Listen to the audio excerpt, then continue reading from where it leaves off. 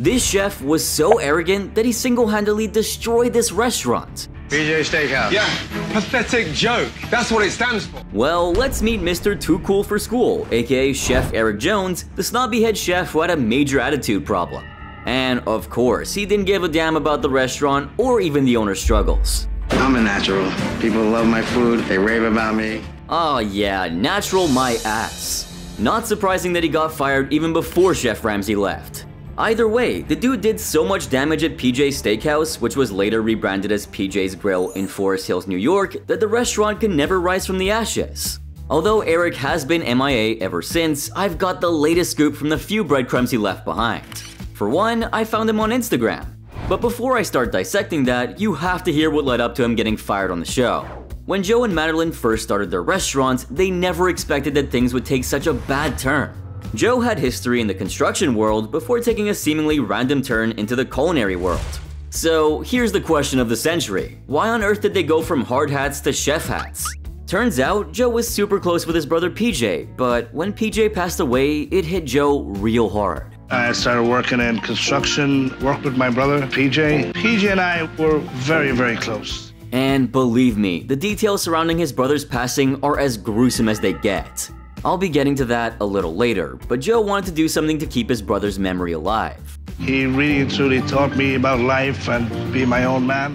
Yeah, that bond was something special. I can't mention his name without feeling that hurt inside, you know? But time never seemed to heal the broken wounds.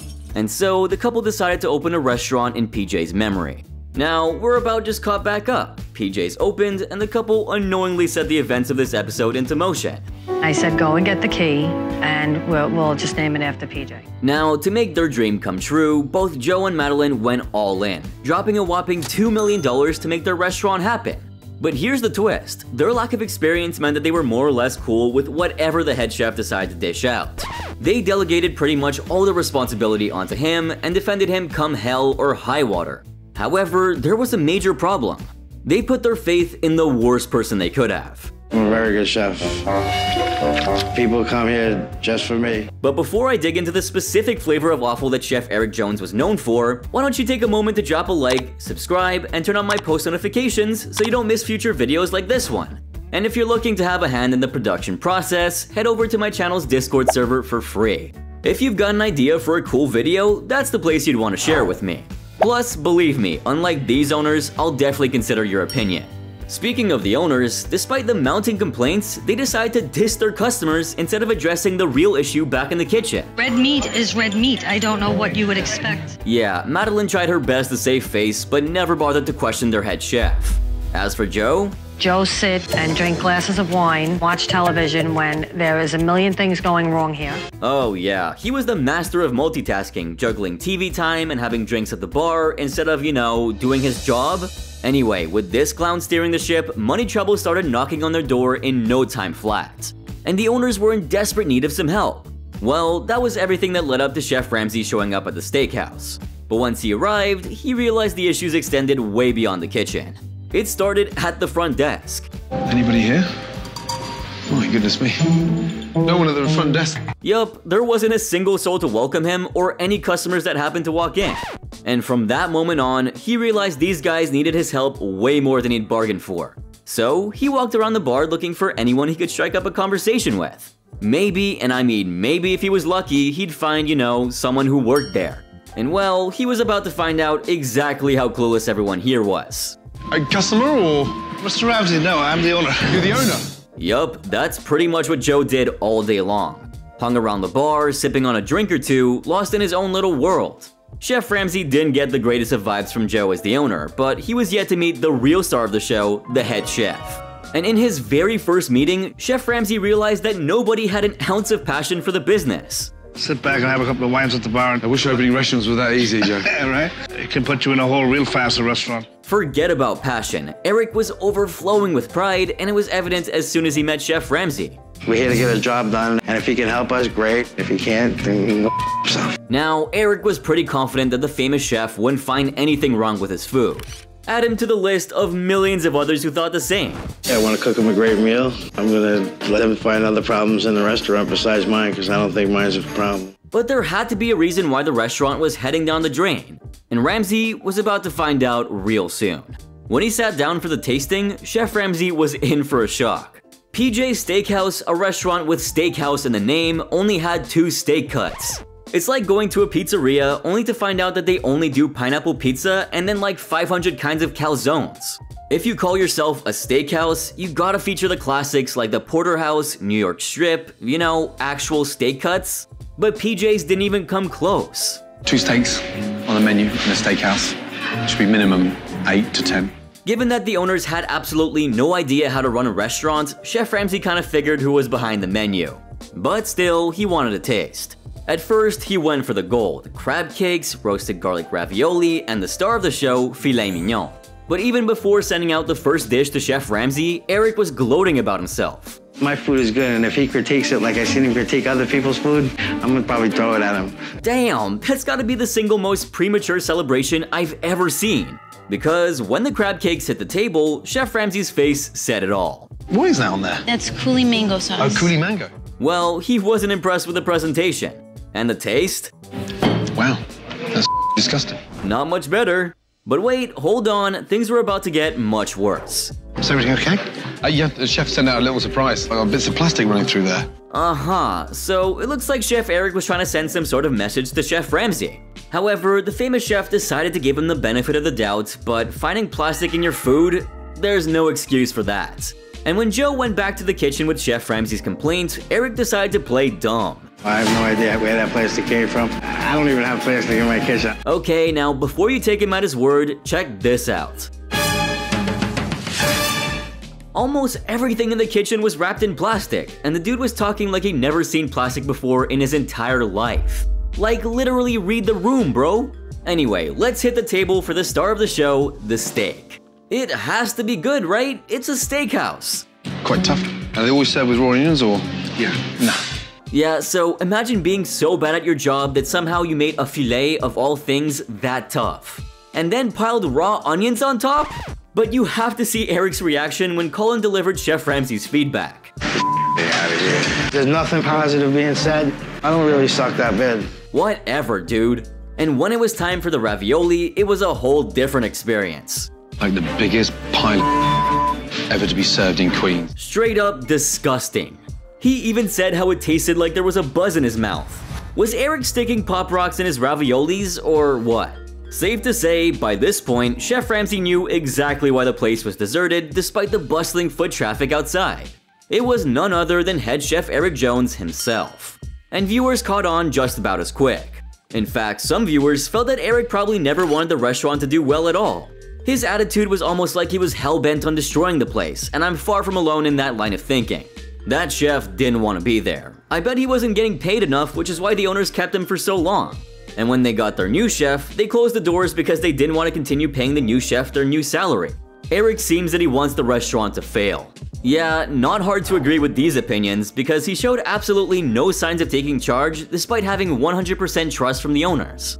By the way, people also slammed Joe and Madeline for not standing up for themselves.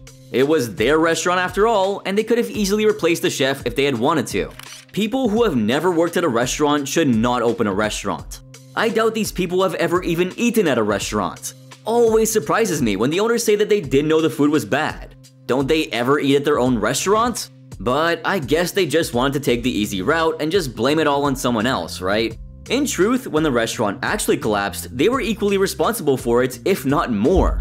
Anyway, Chef Ramsay set out to do the one thing the owner should have done a long time ago, confronting the head chef. However, little did Chef Ramsay know he was dealing with this absolute gem of a person. I get a lot of compliments, man. A lot. A lot of compliments from where? The place is empty. Compliments? Wait, this restaurant was practically a ghost town. So where exactly are these compliments from? I really thought that Eric's food was a lot better than Chef Ramsay said it was. Maybe he's got some ghosts living in his walls, who knows? Seriously though, I don't think Joe has ever tasted the food at his restaurant because there's no way he'd say this if he knew what he was talking about. And then Chef Ramsay had to ask, who actually ran the place? And guess who took the credit for the same? Yup, the head chef. For the most part, I am. He's not here every day. I'm not here enough to mother him, but I am here. Well, it really doesn't matter how many hours you spend at the restaurant if you don't know how to run it. And this place was far from the only time kitchen nightmares has seen some really clueless owners. Any in particular come to mind? Make sure to drop those names in the comments section down below. As for PJ's, Madeline also blamed Joe for not taking any responsibility and wasting his time at the bar all day. You're here really overseeing everything and standing here and do it every single night. It was a chaotic scene as the blame game unfolded, revealing the underlying issues that Chef Ramsay needed to bring heel in order to save PJ's Steakhouse from disaster. And to bring the place to heel, he did. Despite the numerous problems plaguing the restaurant, the owners deflected any responsibility for the awful situation. If there's one thing that has to change, it's people's attitude around here. Now, in the meantime, all eyes were on Eric. Eric is a nut. He strikes me as an unstable person the way he carries himself. Yeah, so people started to question his integrity and wondered if he had any underlying behavioral issues. And well, there are way more people asking these kind of questions than I can really highlight in one video alone. Why does every Eric I know have behavioral issues? I say this as a person with behavioral issues myself.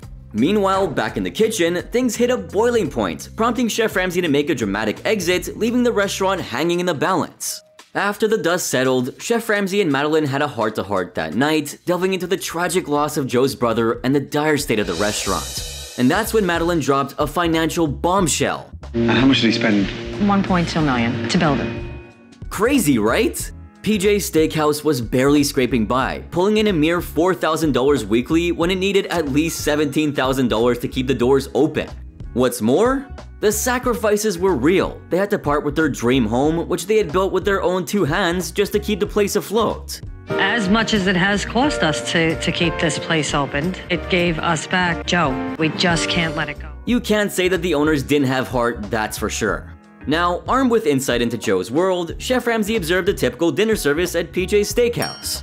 But as the orders started coming in, the head chef basically forgot how to communicate, making the staff super confused about the orders. He literally doesn't talk behind the line. He doesn't communicate with me. The worst situation in the world. Chaos ensued, and it got to the point where hungry customers were enduring an astronomical wait time for their meals.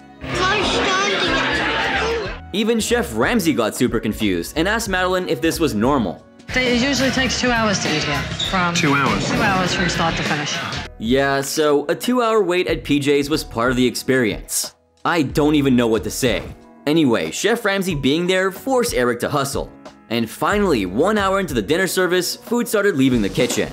Well, he brought the wait time down, but that wasn't the only thing that took a hit. That's really gross. You don't like it? Taste my lemonade. The struggle in the kitchen was real, and the customers were the ones who had to shoulder the burden. And to top it all off, the one person with the most responsibility at PJ's was giving up. Come on! No, I can't. It's too much for me. No. Someone commented that they had a lot of respect for the servers that were still there. They are absolutely right that it's tough working for a chef that doesn't care and checked out owners. Either way, with the dining room crumbling, Chef Ramsay figured he'd seen enough and decided to check out the storage room. And guess what he found? Stuck to the cardboard box.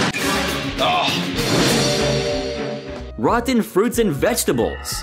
No wonder the locals had a bad impression about the place. Slow, cold, not too good, wouldn't go back. This is incredible. But did it bother Eric in any way? Everything was pretty horrible. Pretty horrible. Yeah. If you had the chance to change, what would it be? Better food. Better food. Absolutely not. And that's when something crazy happened. It's total. I wanted to turn around and smack Eric in the mouth. Oh yeah, this guy deserved a good schooling. However, the only thing that he had to say in his defense was this. I was disgusted with the little movie thing we just saw. I don't believe it's all that true. It's not that bad. Either way, Chef Ramsay was disgusted by his attitude. In an embarrassing situation, it's definitely nothing to laugh about, Eric. What's hard to believe, that the food sucked or that the reviews were faked? I don't know, if it smells like crap everywhere you go, maybe check under your shoe first. As for the restaurant, Chef Ramsay immediately ordered the staff to toss everything out and deep clean the hell out of the place.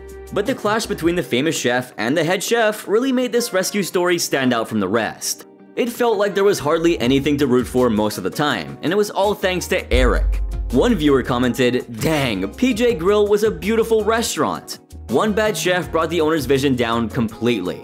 That's why you can't be relying on anyone to do your business or handle it like you can.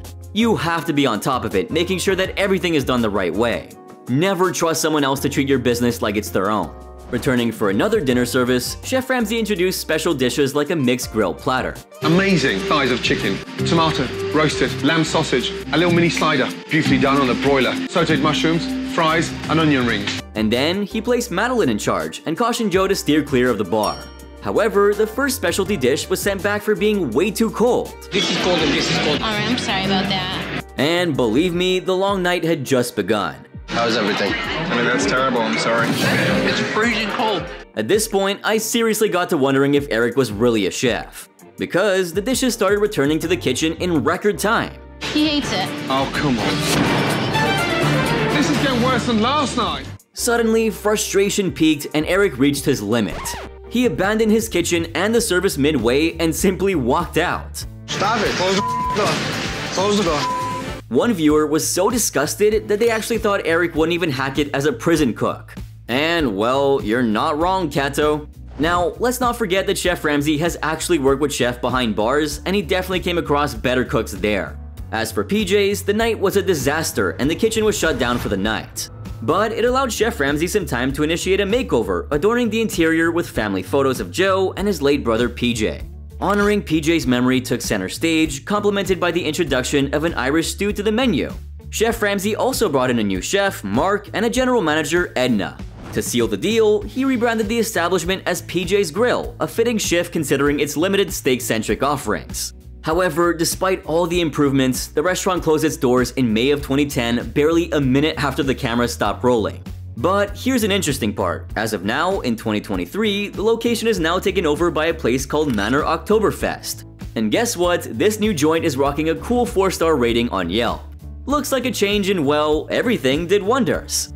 Now here comes the main question. Why did PJ Steakhouse close? So, PJ Steakhouse faced closure primarily due to its overwhelming debt. Despite Chef Ramsay's intervention, the restaurant had accumulated significant financial losses, making it a hell of a challenging rescue effort. Following its closure, the owners opted to return to their previous careers in the construction industry. Going back to what you know seems like a pretty smart choice to me. As for our main man Eric, some viewers think that he acted like a snob because the owners never paid him properly. The dude was probably just hanging around until he landed another job. What's more, like I mentioned earlier, I found his Instagram page with 17 followers or so. But here's the catch, it's a fan page that reads, born and raised in the middle of nowhere, former chef at PJ Steakhouse, but I got fired because my cooking is garbage. Kitchen Nightmares, PJ Steakhouse. Okay, so on a more serious note, I found this comment on more than one update that says Eric brought his own life to an end after the show. Eric hung himself a few months after. Closed the doors and Eric committed suicide. Now, I can't vouch for these comments because I don't know Eric personally, but it might be true because the dude has practically gone MIA after the episode aired. But for better or for worse, he's definitely a character that's hard to forget. So, can you think of more times when restaurants succumb to the head chef's bad decisions? Make sure to let me know in the comments section down below. And don't forget to check out my latest video right here since it's even crazier.